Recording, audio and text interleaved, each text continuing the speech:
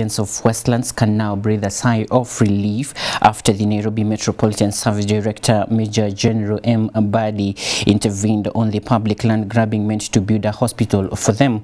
Addressing the media and the residents of Westlands in the company of Member of Parliament Honorable Timothy Wanyonyi and MCA Jahendra Mali, Major Abadi promised the land will be reverted to the public and legal actions will be taken upon the culprits.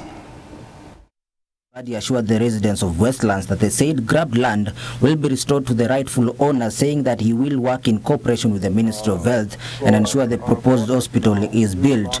Closed. Yes, sir. And immediately out of the hospitals that I'm building around Nairobi, this one will be considered to be built back as a hospital.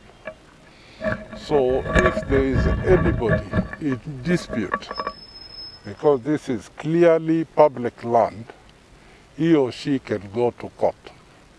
So all the constructions that are started here must be stopped immediately. This land must go back to public, and I will work with Ministry of Health to ensure that within the shortest time possible, another hospital has been built here. So I assure you, both the MCA and the Honorable MP, that a hospital will be built here for the purpose which this land was intended.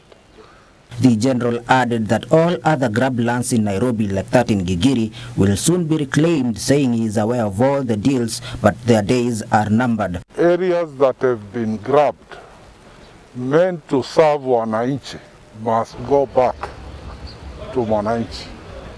So from now henceforth, I assure you, Pana MP and MCA, all the other areas which you think have been grabbed, please put it in writing to me, and I will take action on them. Additionally, he said that the upgrading of the Nairobi CBD will see a big change, including the removal of matatus from the CBD, saying that they have ordered new trains and buses to operate from the CBD. Yeah, for matatus, we are restructuring the transport system within CBD to ensure that there is proper traffic flow.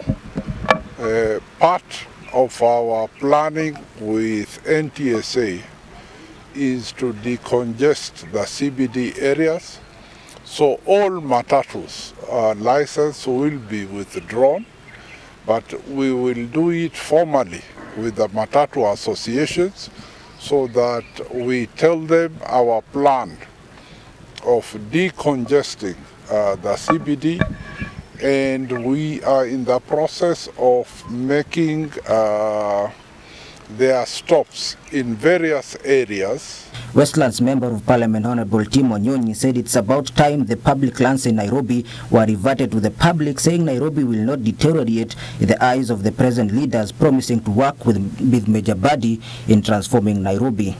So we are going to support you, Madam Director General, to make sure that Nairobi now comes back to where it's supposed to be. Nairobi is a great city, is the headquarters of this region, and we cannot allow Nairobi to deteriorate. If we are grabbing every open space, there is land in Gigiri, Madam Director General, just near to the UN, which was reserved for fire station. It had also been grabbed, and it's been divided. I've seen people now getting various things there. We need also to get it back. I'll write to you and indicate where it is so that you